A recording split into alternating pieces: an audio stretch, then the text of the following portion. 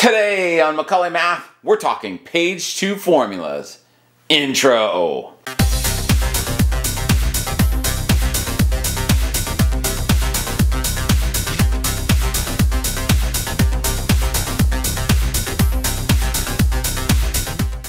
Okay, good day. I'm Professor Macaulay. This is Math 150 Pre-Calculus, Lesson 28 on the page 2 formulas. Our goals for today.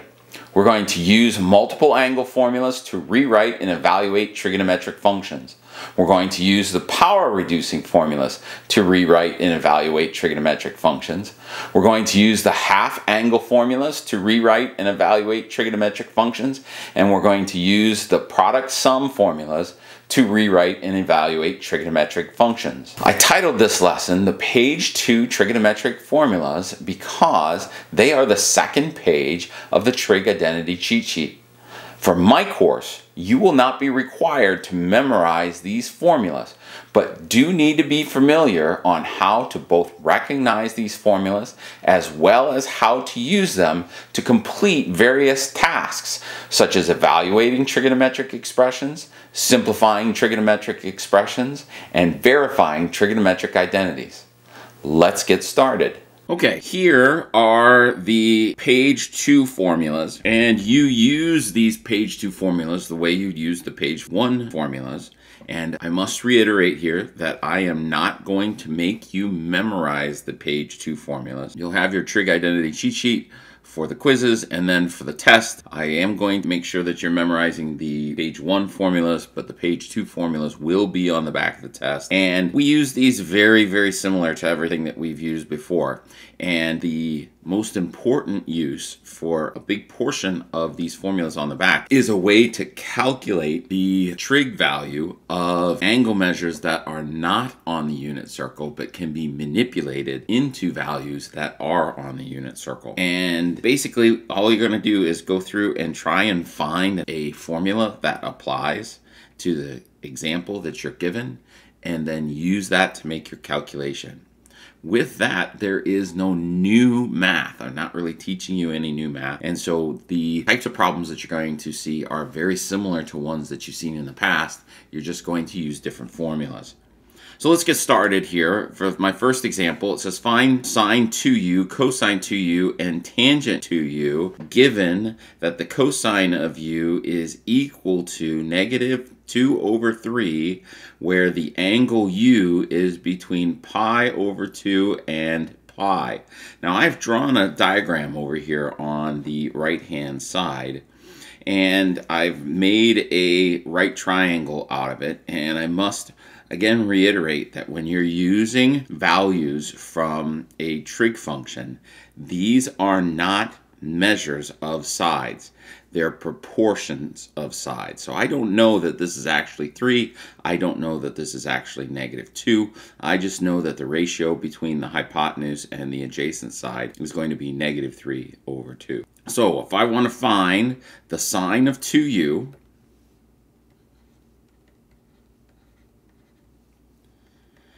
I'm going to look at that first formula, and the sine of 2u is equal to 2 sine u cosine u. Alright, well, I don't know what the sine of u is, but since I set up this right triangle, I can find a value that's going to be proportional to it using the Pythagorean theorem. So I'm going to call this y for right now, and we'll use the Pythagorean theorem, and we'll go negative 2 squared plus y squared is equal to 3 squared.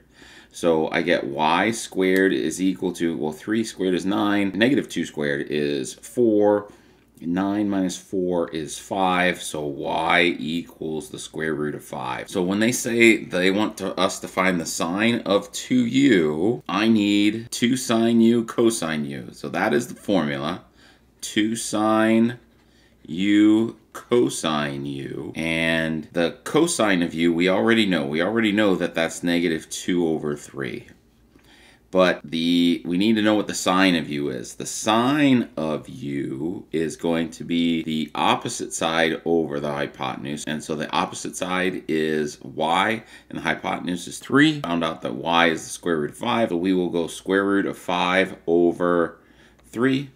And we'll have 2 times the square root of 5 all over 3. That will give us, when we multiply all of these out, that will give us positive times a negative is going to give us negative for our final answer. 2 times 2 is 4, times square root of 5 will be 4 square root of 5, and then 3 times 3 is 9. And that is our final answer for the sine of 2u. The cosine of 2u, we'll go back up and check the formula. The cosine of 2u actually has 3 different formulas for it. And since I already know the cosine of u, I will just go, the cosine of 2u is equal to 2 cosine squared u minus 1. 2 cosine squared u minus 1. And since we already know that the cosine of u is negative 2 over 3, come down here and go 2 times negative 2 over 3 squared minus 1. That will give us 2 times 4 over 9 minus 1, which will give us 8 over 9 minus, and then I need to change it to have a common denominator. And so 1 is 9/9, and that'll give us a final answer of negative 1/9 as our final answer for that. And then finally, the tangent of 2u. That formula, if we go back up here, there's only one formula. It's 2 tangent u over 1 minus tangent squared u. 2 tangent u over 1 minus tangent squared u. And I know what the cosine is. I know what the sine is. I don't have the tangent yet, but that's an easy thing to find. So we'll go tangent u is equal to, it will be opposite over adjacent. So y is my opposite side, square root of 5 over negative 2. So negative square root of 5 over 2 is my tangent. And then I can just plug that in. So I'll have 2 times negative square root of 5 over 2 all over 1 minus negative square root of 5 all over 2 squared. And so in the denominator here, this 2 and this 2 will cancel. That'll leave me negative square root of 5 in the top. And then in the bottom, when I square this part right here, I'll have 1 minus square root of 5 times square root of 5 is just 5. And then 2 squared is 4. And so I'll have square root of 5. And then I have to have a common denominator. So this will be 4 over 4 minus 5 over 4. And just to save a little space, we'll go back up there. So I've got that negative square root of 5 on the top, and I'll have negative 1/4 on the bottom. And so when you divide fractions, you flip and multiply. So I have negative square root of 5 times negative 4 over 1, which will leave me as a final answer positive 4 square root of 5 as my final answer for tangent 2u. Let's move on. It says use the half angle formulas to determine the exact values of sine, cosine, and tangent of the angle 165. Now 165 degrees is not on the unit circle. But if I double this angle, 165 twice is 330 degrees, and that is on the unit circle. Now you might be saying, hey, wait a minute, Mr. McCulley. It says use the half angle formulas. And that is how you use the half angle formulas. You are taking a number that's not on the unit circle and doubling it to get to an angle that's on the unit circle. And that's how that particular formula works. All right. And the way you think about it is they want me to say the sine of 165. Well, that is equal to the sine, and we're trying to find that half angle formula, u over 2. And so if 165, and I suppose I should have degrees there, is equal to u over 2, then to get u by itself, I have to multiply both sides by 2. That'll give me that 330. So this is the angle that we're going to be focusing on. So let's go and check out the formulas. And the half angle formula for sine says the sine of u over 2 is equal to plus or minus the square root of 1 minus cosine u over 2. Now, the reason that I have plus or minus here is because plus or minus is going to be dependent upon which quadrant that u is in. All right, so if u is 165. 165 is in the second quadrant. And so no matter what we do, the sine of an angle that is in the second quadrant is always going to be positive. All right, so let's make that calculation. The sine of 165 is equal to the sine of 330 all over 2, which is equal to plus or minus the square root of 1 minus cosine of u, which in this case is 330, all over 2. And so the cosine of 330 is square root of 3 over 2. So I have the square root of 1 minus square root of 3 over 2 all over 2. Now I've got a lot of square roots in there, but let's simplify a little bit at least. And so on the top here, I have to get a like term. So I will have the square root of 2 over 2 minus square root of 3 over 2 all over 2. And then when I combine these two, I'll have the square root of 2 minus square root of 3 all over 2, and that's just that top fraction. And then I have this bottom part all over 2. And so when I divide this expression, which is an irrational number, divided by 2 again, remember, when you divide a fraction by a fraction, you flip that fraction and multiply. And so I will have 2 minus square root of 3 over 2, and then 2 is 2 over 1. So when I flip it, it'll be 1 over 2. So here I will have the square root of 2 minus square root of 3 all over 4, and I can take the square root of 4, which will give me the square root of 2 minus square root of 3 all over 2. Now again, it starts off as plus or minus, but we said that since 165 is in the first quadrant, the sign is always going to be positive. So it'll be positive here, positive here, positive here, positive here, positive here, and my final answer is positive. All right, let's do the cosine of 165, which will be the cosine of 330 all over 2. And if I look at that formula is almost exactly the same, except instead of a minus, I have a plus. So we can do some shortcut here, because it is exactly the same, except for in a minus, it has a plus.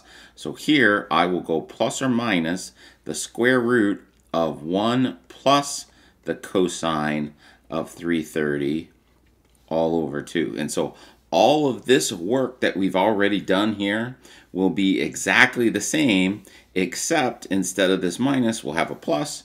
And so to try and keep this a little bit shorter, we will say the square root of 2 plus square root of 3 all over 2. Now we got to determine plus or minus. Now in the second quadrant, and what I mean by that, second quadrant, 165 degrees is right here.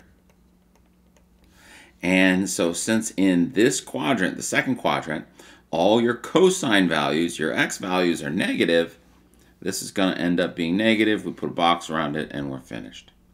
Finally, the tangent of 165 degrees, that tangent rule for the half angle formula, and there are two, and we can use either one. We don't have to calculate them both, and so I'll just use this top one right here. The tangent of 165 is equal to the tangent of 330 degrees over 2, and so that is 1 minus the cosine of 330 all over the sine of 330. Now, so I can calculate each of these. I'll have 1 minus the cosine of 330 is square root of 3 all over 2. And then the sine of 330, since sine is in the fourth quadrant, it's negative. So I'll have negative a half. Now to combine the terms on the fraction, I have to have a common denominator, so I'll go 2 over 2 minus square root of 3 over 2 all over negative 1/2. I'll combine what's on the top. That will give me 2 minus square root of 3 all over 2. But I still have this negative 1/2 on the bottom. Now to divide a fraction by another fraction, we've done this a couple times already, so we're going to flip and multiply. So I have 2 minus square root of 3 all over 2 now times the reciprocal of this bigger denominator, which will now be negative 2 over 1.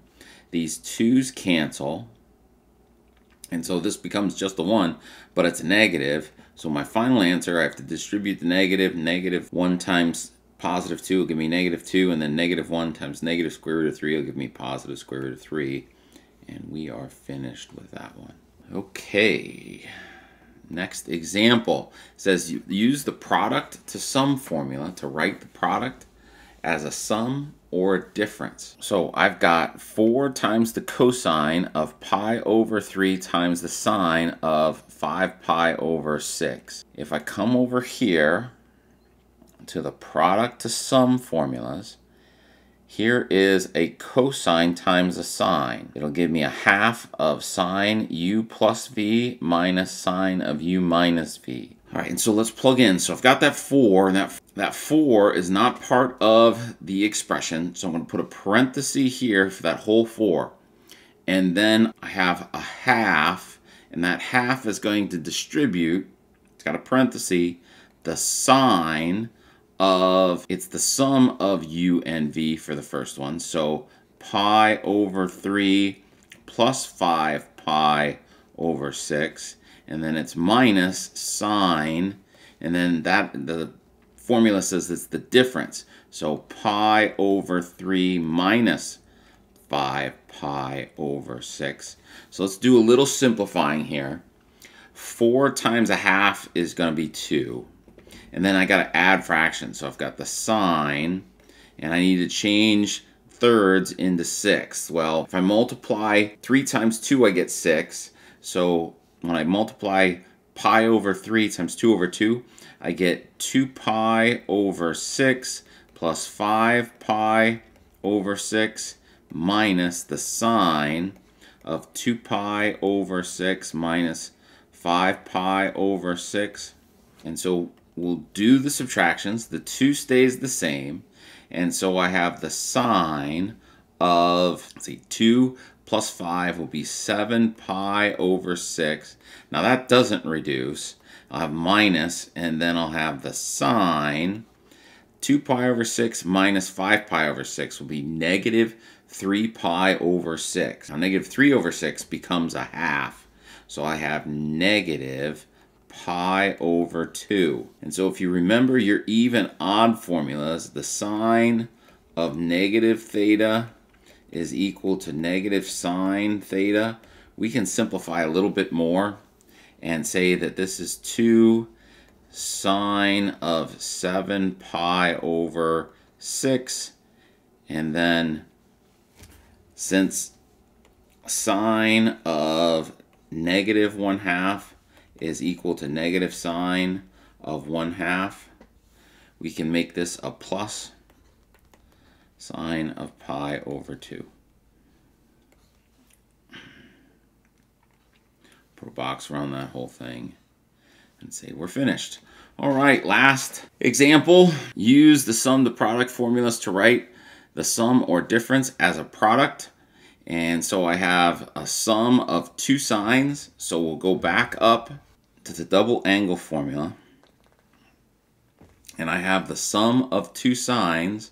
So that's going to become 2 times the sine of those 2 added divided by 2 times the cosine of the difference of x and y divided by 2. So let's use that formula, and we will get that this is equal to 2 times the sine of x plus 5x all over 2 times the cosine of x minus 5x all over 2. And we can simplify that. So I'll have 2 sine x plus 5x is 6x, divided by 2 is 3x. And then the cosine x minus 5x is negative 4x, divided by 2 is 2x. It's actually negative 2x. And then again, you should recall that the cosine of negative x is just the cosine of x. So I can rewrite this as 2 sine 3x cosine 2x. And that is it. All right, folks, that's all I got for today. So, the Star Wars fun fact of the day. Hayden Christensen begged George Lucas to allow him to play in the Darth Vader suit for the final scene of Revenge of the Sith. George Lucas agreed. I think that that was a mistake because I don't think he was tall enough or big enough, and he looked like a kid in a Darth Vader mask. But what do I know? Just a math teacher. That's all I got for today, folks. You have a great day. Goodbye.